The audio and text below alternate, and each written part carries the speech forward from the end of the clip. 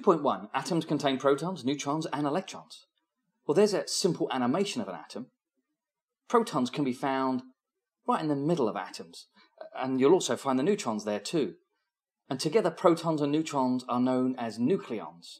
And that central, high density, high positive charge, but very small region is called the nucleus. Electrons are in orbit around the nucleus in the atom. Now that's a simple diagram. More complicated ones later on will explain the details.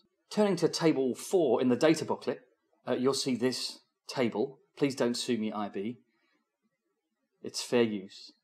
Now I'm going to make it in a more amenable form. I've taken away some of those sig figs. See that the mass of the proton and the neutron are essentially the same, but the electron, well, that's a lot lighter. So let's work out just how much lighter the electron is compared to the proton. A quick bit of maths.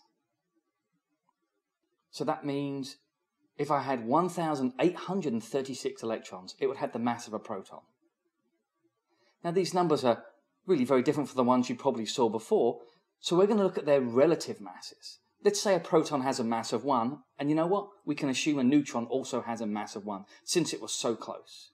An electron, well, the IB doesn't care if you say it has a mass of 0, 1 over 1836, or in the syllabus it says negligible. Don't forget, you can't say the mass of an electron is small. They're all small.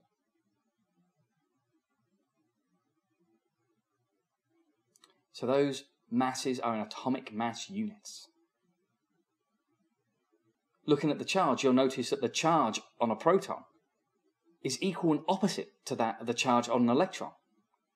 And a neutron is 0. So again, let's look at the relative nature of them.